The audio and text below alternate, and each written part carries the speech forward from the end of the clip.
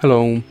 In this video I will show you how to install Microsoft Edge browser on OnePlus Pad Go. So you have to start by opening your Google Play Store, then click on search bar and type in Edge. Now click search and now click install. Now you can click open.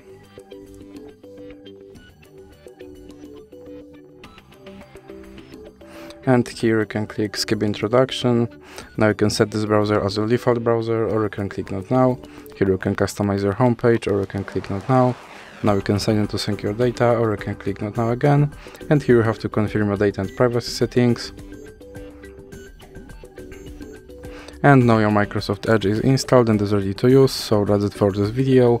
If you liked it, please remember to leave a like and subscribe.